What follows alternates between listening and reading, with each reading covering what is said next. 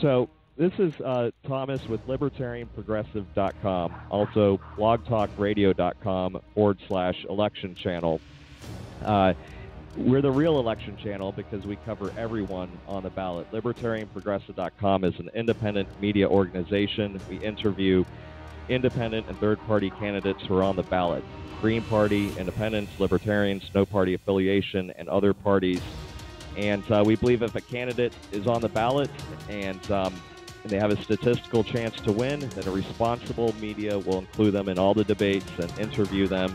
And we're specifically looking for candidates who are the only alternate choice. Like our guest today, Paula Overby, who's running with the Independence Party for the U.S. House of Representatives in Minnesota, District number 2 for the election year 2016. So people always say, I only have two choices, the lesser of two evils. Well, we're going to have at least 50 candidates at libertarianprogressive.com. You can see the full interviews of alternate choices. So you do have a choice. I'm going to conduct these interviews, and I hope many other people conduct these interviews with these candidates, give them exposure. It's up to you to share them and give light to the American populace of our choices. So, Paula, good to talk to you today. Thank you for taking the time, to get the word out here. And we have some questions to ask you. But the first thing I always ask is, looking at your website, you have a platform, you have an issues list, and it's a healthy list here of at least 10 issues. And that's good because, I'm sorry to interrupt, but whenever I go to a website and someone doesn't have an issue list, that always kind of concerns me. I mean, what are they running on? Just, something superficial. So I'm glad you have an issues list on your website. Could you go through that issues list? I know it's, kind of like 12 or so issues, but I think that's the most substantive thing to talk about. So if you don't mind, if you could just kind of give a brief on each of your platform issues, what you're running on, why you're better than the other candidates. Well, first of all, I really appreciate your introduction. That's a major part of our initiative is really try and reform our political process to address the extreme polarization that's happening in our Congress today, the frustration that people have with the choices or lack of choices. The issues I present, I think it's fair and reasonable as a candidate to present, a broad perspective of what my opinions and perceptions are on the various issues of importance to people. We can go down the list here if you'd like, I guess. Yeah, absolutely. And you can see it at paulaoverby.com. It's PaulaOverby.com. And then you'll see the menu at the top, about, donate, contact us, events, and there's the issues list. Everything from government of the people, by the people, and for the people, healthcare, education, jobs, energy, conservation, money management, social justice, war on drugs, privacy, immigration, families, violence, separation of church and state, defense, and gun control. Let's start with government of the people, by the people, and for the people. And again, that's our primary initiative. We ran first in 2014. This is our second campaign. Our focus has never been for the sole purpose of winning. Our purpose is to reform our political process, to make politics more engaging and more meaningful to people, and to give people meaningful choices. I think when we've accomplished that goal, we will have won. We see it, definitely in the presidential election, millions of voters being excluded from the selection process, a lot of anxiety about fraud and collusion and manipulation of the process. People are frustrated. A big part of our focus has really been on establishing candidate forums. Our two-party system works very hard to try and exclude third-party candidates from the media, from forums, from debates. Yeah. So if we're going to have government of the people, we have to have what's that? What reforms would you present for election reform? Well, one of the big initiatives here in Minnesota that I support wholeheartedly would be ranked choice voting or instant runoff voting, like variations in those systems. But it allows people to pick their first choice, and then if their first choice doesn't get a sufficient number of votes, then their second choice will count. So it eliminates that fear factor voting. It allows people to vote for the issues, the candidates that they want to vote for, that they support, and still have a meaningful, vote in the election and the final vote. Well, that sounds awesome. I'm sorry. I think there's just a few second delay here. No, that's an excellent reform. And go ahead. You were about to say something else. I'm certainly a major advocate of campaign finance reform. We emphasize, equal voice for small dollar donors. We support the May Day initiative, the $200 tax credit, eliminating super PACs.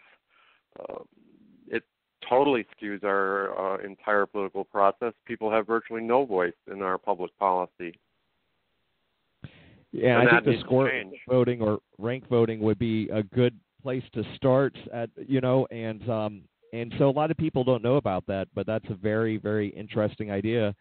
Well, let's go through the issues real quick, and then we can come back to some of the ones that, what about health care? Healthcare. I'm a bit of a kind of my overall platform, you can look at any of my issues, is a focus on community development, worker-owned business and farms, small business development. And so with regards to healthcare, in my district in Minnesota, we have a kind of a unique localized healthcare system called county-based purchasing. And I definitely support that model of healthcare delivery.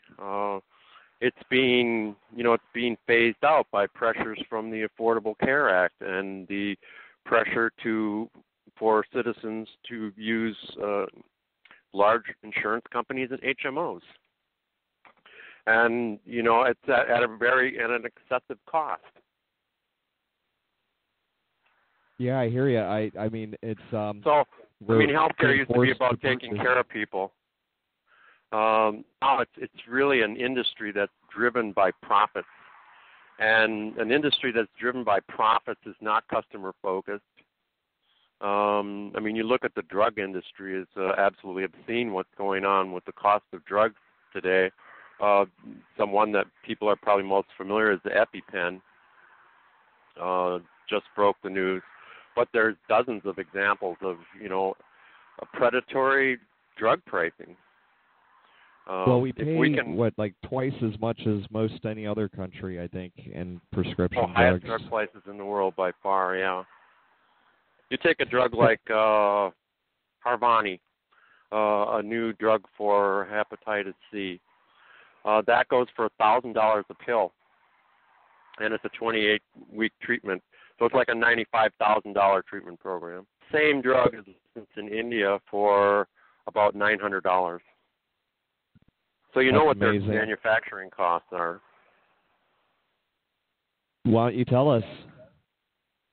If government can force us to buy insurance, they can certainly regulate the cost of the other side of the coin and regulate the cost of prescription drugs and manage the costs of healthcare delivery.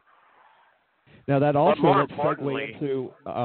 But continue with your last point there, and I'm sorry, there's just a little bit of a delay. But also continue into the war on drugs, since we're talking about drugs. That's the other side of the drug issue. Taxpayers are spending an outrageous amount of money to fight that war. We're certainly not winning. More people die from prescription drug overdoses than they do from illicit drugs. medical marijuana is becoming a significant issue. We've got, 5 states now that have passed marijuana reform. Our federal government is about 30 years behind on that issue. They refuse to fund. I mean, it's an herbal medicine, right? So we're not going to allow the public to have herbal medicines and do self-care. We're going to force them to buy prescription drugs. Yeah, that's right. We have actually refugees going from one state to some of those 5 states that you just mentioned about. I call them refugees almost, you know. Mhm. So I mean, it's out of control, and we have a government in Washington that's basically dysfunctional. I do believe that they're trying to work out a deal to prevent another government shutdown as we speak. They're trying to keep that quiet, I guess. Now, let's segue into, and we'll definitely come back on any of these topics, but you have such a wide range of issues. I'd like to hear something about all of them, and it's something that is unique to your campaign because a lot of, the mainstream don't really touch on a lot of these issues.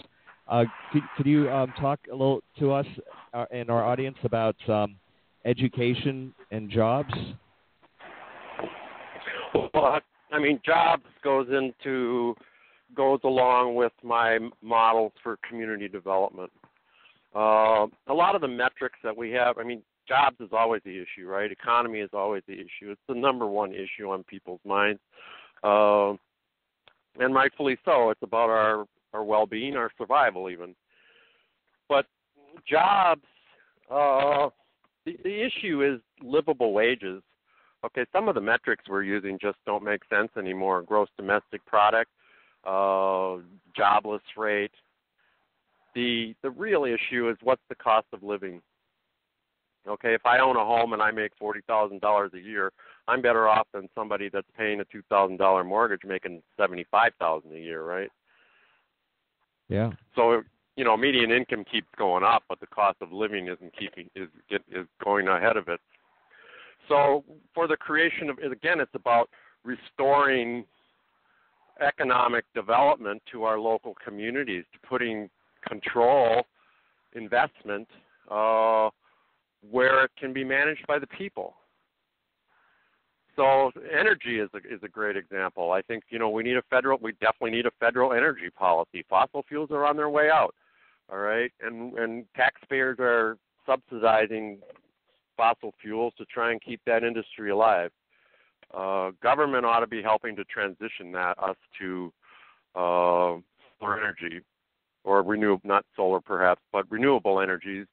That has a great market potential for localized community development, for worker-owned businesses, or locally investor-owned businesses. That creates quality jobs, and it protects our environment. And yeah, that on the sounds other good. I think I'm sorry, Paula, there's a lot of probably consensus with that. Germany has most of their energy from solar, and I think France has most of it from nuclear, and there's Costa Rica actually has a good track record with that as well. And so now all this is going to cost some money, I suppose, to invest. So how about you had an issue called money management as well? Well, yeah, and that's where government really needs to take a front row seat. Government has been pushing off its responsibilities to the private sector for several decades now, and the private sector is not managing our financial markets. Okay, they have this Wall Street investment strategy. 7% of our gross domestic product is financial instruments. It's paper money. That's where the growth in our economy exists. There is no growth. We have corporations that are making more money off of their financial instruments than they're making off of their products. Do you have a GM credit card? I don't have a GM credit card, but I have a credit card. Yeah. Well, we all have credit cards.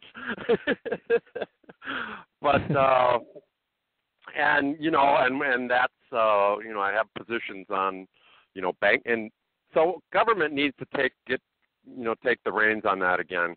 We need to restore some of those banking regulations that came after the Great Depression.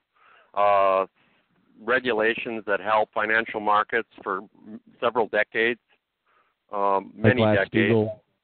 Like, yeah, until, and a lot of that was repealed during the Clinton administration. And right. Now we look at the subprime mortgage crisis of 2008, that's the result. Yeah, absolutely. And there's, we're in the so-called recovery right now. Well, let's go into some social issues, because you put on here social justice, privacy, immigration, families, violence, Yeah, social justice, that's a broad term. It's ambiguous term, perhaps, but I'll just use the best example, the most obvious example. The United States has one of the largest slave populations in the world. We call them prisoners. And it goes back to the war on drugs again, too. A lot of those people are drug offenders, a lot of them minor drug offenders. But they provide billions of dollars worth of free labor to corporate interests and, state and government interests as well. That's not social justice. Marginalized communities are definitely oftentimes afraid of the police. They don't feel like the police are, protecting their communities or protecting them. They feel threatened. And the top end of that scale would be the 1033 program, where the Department of Defense is giving away military hardware to police departments. And what are police departments? What's that? I was just going to say, it's like we're in occupied territory almost, if they give any more militarized, equipment. Yep. The National Defense Act authorized the use of military force against American citizens.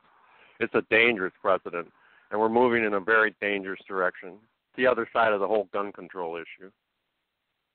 Yeah, which you did mention gun control as well. Yes, absolutely. And you want to say, explain your issue on your present stance on gun control. Well, that's another polarizing issue. That's how our two-party politics works. We just polarize the public, keep them divided, don't give them any real choices. Most people favor reasonable checks on gun usage, gun purchase, gun control, things like background checks, and as do I. I think it's a very dangerous tool, and society has a right to provide some regulation of that and assure accountability and responsibility for that. But the problem is, you can't threaten to take away everybody's guns while your military is in your police departments. It's kind of alien to America's sense of freedom. But the problem that happens, and the things that people worry about that oppose gun control, is that once you give, again, you're empowering police and prosecutors, and once you give them that tool, then they start to expand on the use of that tool, and you start to get into issues of profiling and exclusion and even harassment. Yeah, there's some states where people who, were charged with marijuana are not allowed to get a gun. Some people have been put on the no-fly list that, have no idea how they got on it and things like that. Exactly. Yeah. The Patriot Act. Don't ask me about the Patriot Act. That's a lot of my. That's a vote. A lot of my principles and social justice. A lot of those are libertarian values. Paula, I agree. I think anyone who voted for the Patriot Act is basically voting against the Fourth Amendment. Quite honestly, yes. Mm-hmm. Yeah, it's expanding the power and control of a ruling elite, which can't even identify. It's a globalization of American politics, Americans' economy, the TPP, is another example of that expansion of power, global power. And all of that infringes on the rights of citizens. All right, now let's regulate and small business. Okay. You know. Now, what about small business creates economic growth? Yeah.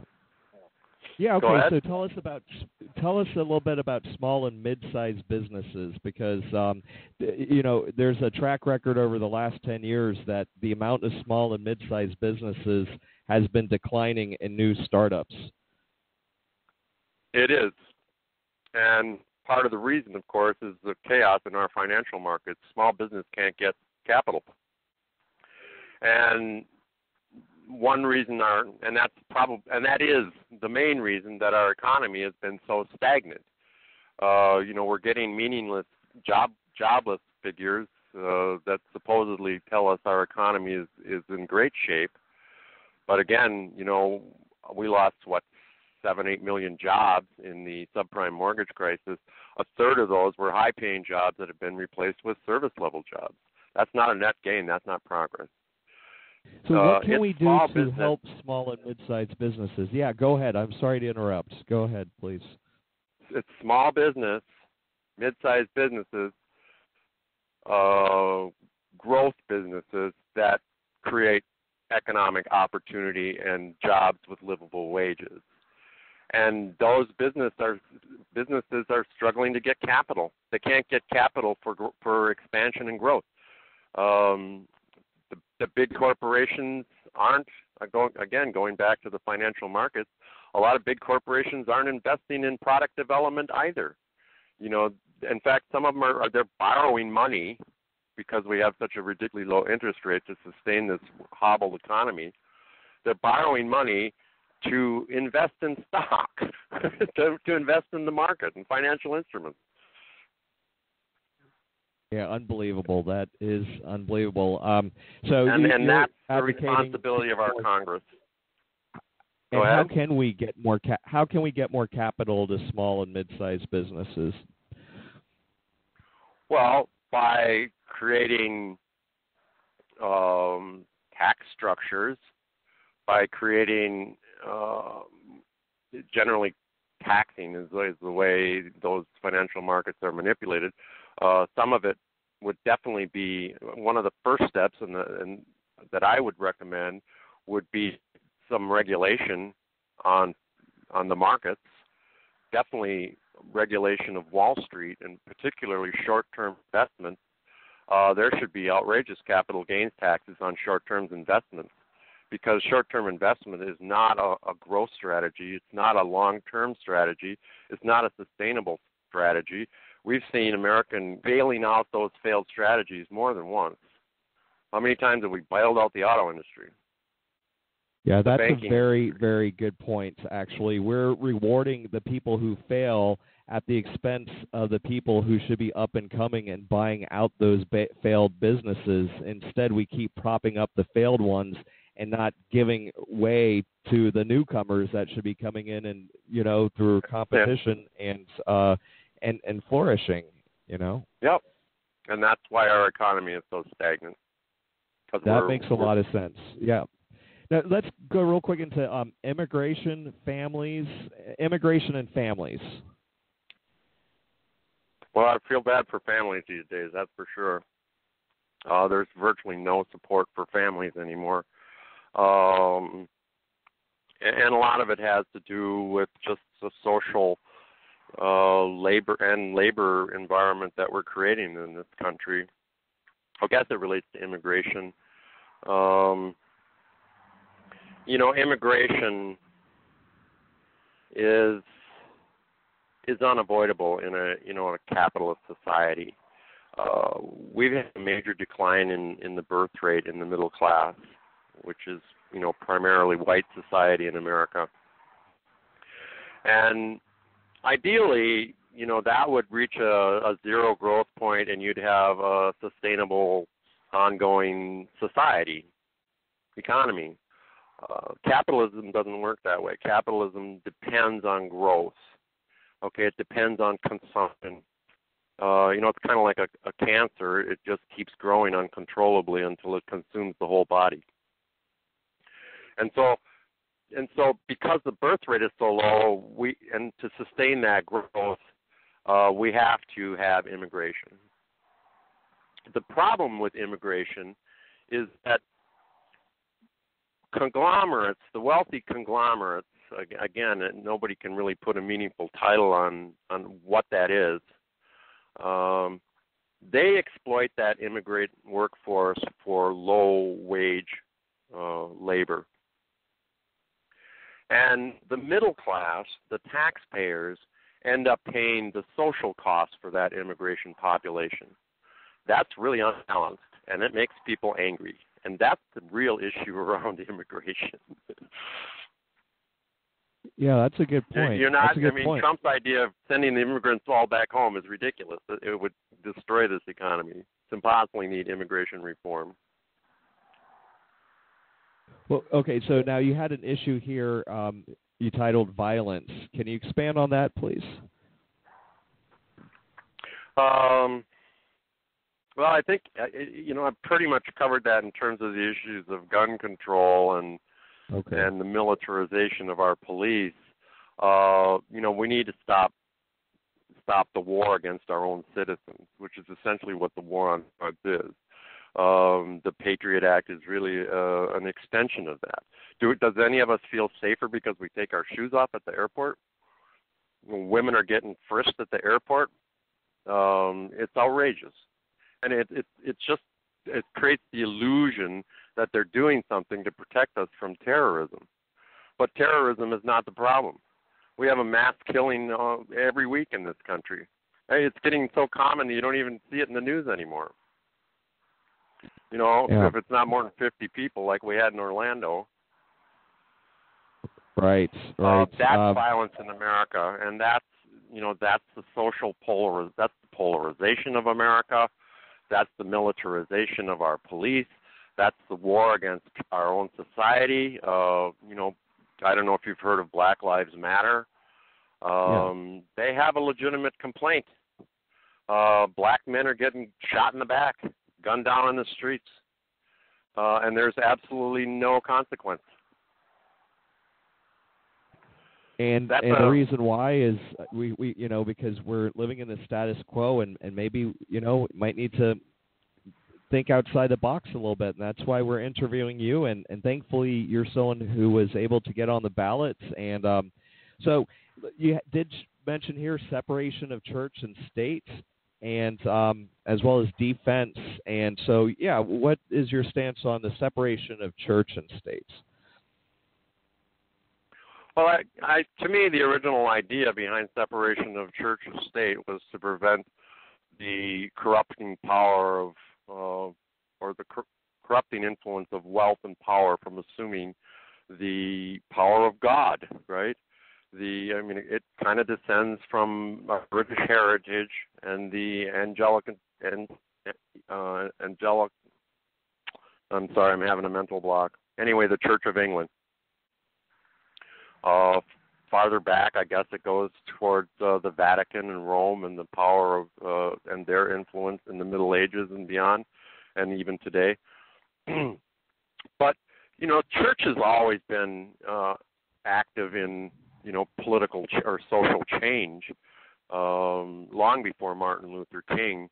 It's still a major political hot button today. You got the Democrats or the moral majority attacking the Democrats for their weak moral values, and you got the Democrats attacking the religious groups for their bigotry. It's become just another polarizing issue, and now we've got the Muslims and Sharia law to worry about, right? But no, I hear you on that, and but the broader issue is again public engagement in politics.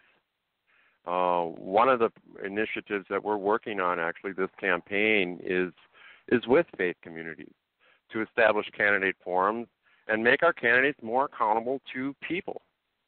And churches, faith groups represent community organizations, and God and religion decides community organizations are being systematically shut out of our political process. And a lot of it has to do with 501c status and the IRS rules.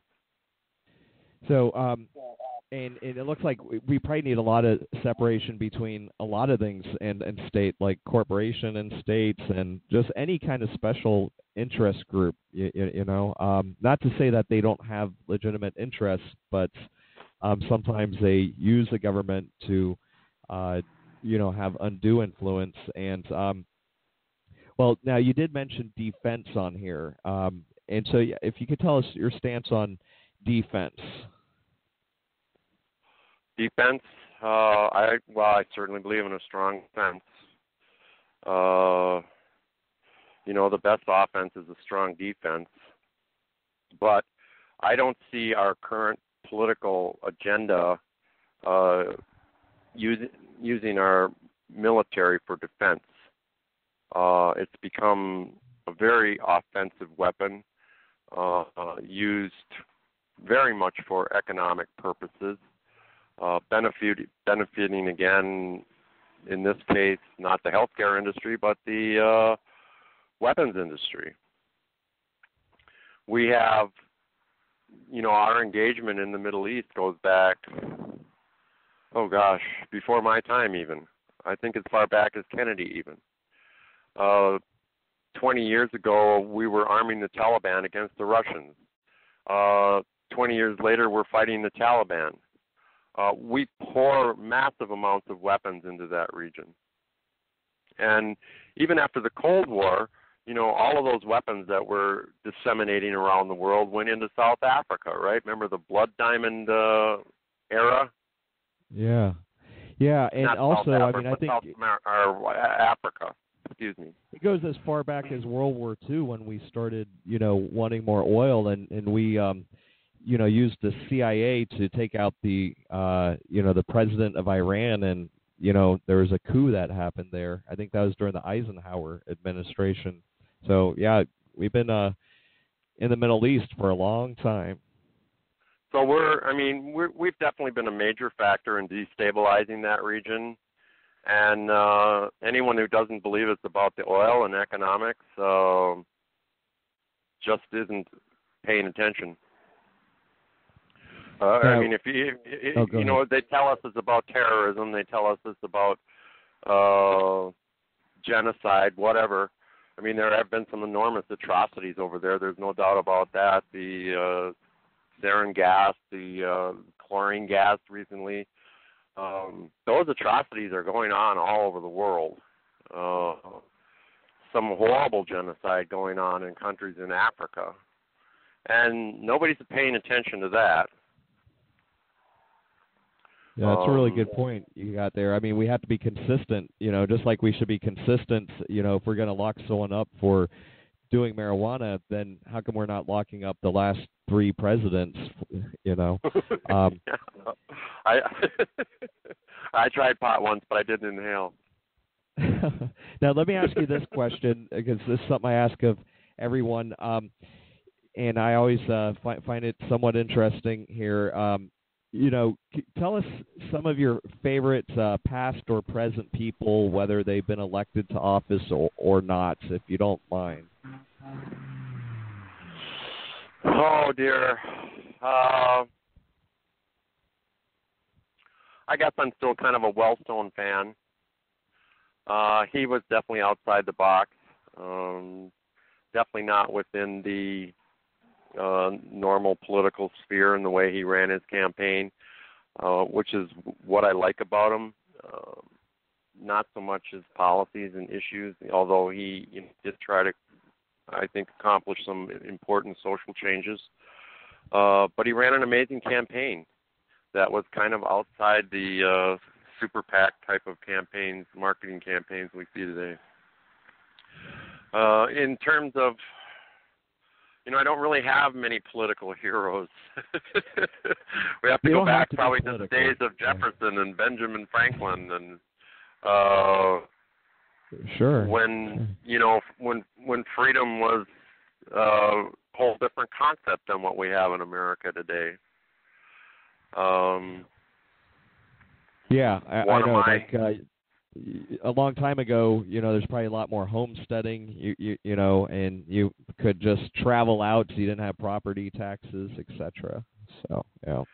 I'm starting to take a lot more interest in Native American issues.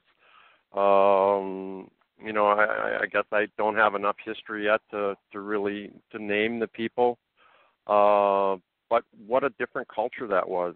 It goes back to that sustainable culture I'm talking about, right? Where you have a zero growth population, where you respect the environment, where you have stability, sustainability. Now, Paul, let me ask you this: are you going to be? We don't have that in the world today. I'm sorry to interrupt. There is just a few second lag here, but so I don't mean to interrupt. Are you going to be in the debates? Are there any debates scheduled, or has there been already in your districts? Well, I mean, that's the way this campaign started out. The first forum, the earliest forum of the season is here in Minnesota is the Farm Fest, which is it's a huge event, well attended. Half of my district is farm community. That's kind of one of the reasons this is kind of a tough district. It's kind of divided between urban and rural. All the candidates agreed to attend. As soon as the participant list was announced, the major party candidates withdrew. So, I mean, it's an example of how the major parties don't want to acknowledge independent candidates. But we will be, we are, getting some respect from the media. They are including us. We will be appearing on a show called Almanac on October 14th. So I will be meeting with Angie Craig and Jason Lewis in that debate. Great. There was, I know the League of Women Voters here in Minnesota was attempting to establish a candidate debate at St. Olaf College here in our district. It sounds like that's not going to happen. Again, I'm not sure of the details of why. We are still working very hard to try and organize a candidate debate sponsored religion. Great. Well, if they forfeit, then by technical default, you won the debate, I guess, because if they're disrespecting a third-party candidate, they're actually disrespecting the voters. Because I mean, our taxpayer dollars, and your local district go towards conducting the election, and if you're on the ballots, you should be in the mix of everything. And that's what that's fundamentally the primary message. All of these issues and implementation aside, that is our primary message. That if you're going to keep voting for people that aren't even willing to show up and talk to you, then maybe you need to reconsider what you're voting for. I almost feel like we're trying to convince someone in a bad relationship to an abusive relationship to leave or something, Yeah, good analogy. I mean, that's what our two-party system become. They're like an old married couple, right? And we need to send someone out there to mediate. Yeah, and if you were like a writer or an actor and you had an agent, and if they kept ripping you off, I mean, you'd probably have no hesitation to fire them, and it seems like, wouldn't you think? So it's a bold message. It's a tough road, but we're committed. I mean, that's our commitment. We were here in 2014. We'll be here today. We have a chance to win.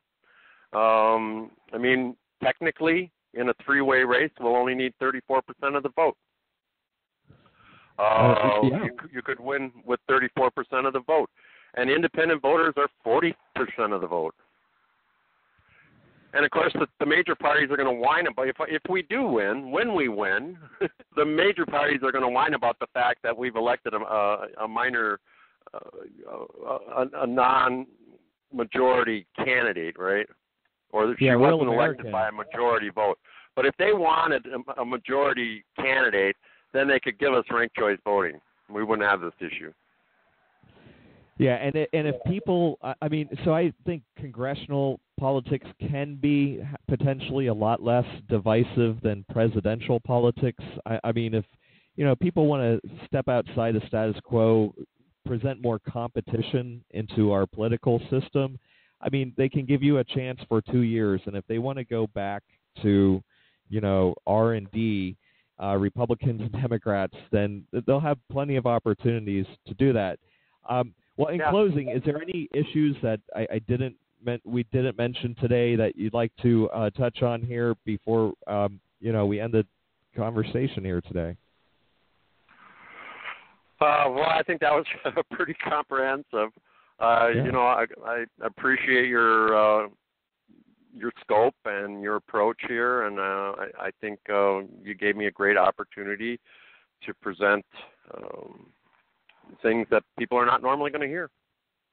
Yeah, I think you've made a clear difference, and and I think on a lot of things what you're saying, if you look at the polls, I mean, you probably, I side with Paula Overby, or Paula Overby sides with us, and that's what I'm just looking at here objectively, but as objective as I can, or at least keeping that in mind to do so. Well, good to talk to you today, and we appreciate you taking the time. I mean, and you're taking the time to show up at the debates. You're taking the time to do an interview like this. And so we really appreciate it, and we're doing that and educating the public. You're most welcome, and above all, I think that's the responsibility of a representative. If you're going to represent the people, you got to be willing to meet with the people. So, all right, well, good luck. I appreciate the time, and thank you so much, and keep an eye on us. It's going to be interesting. We will, absolutely. Well, take care, and I hope you have a spectacular Saturday, and so full speed ahead. Thanks very much. You're welcome. Bye-bye.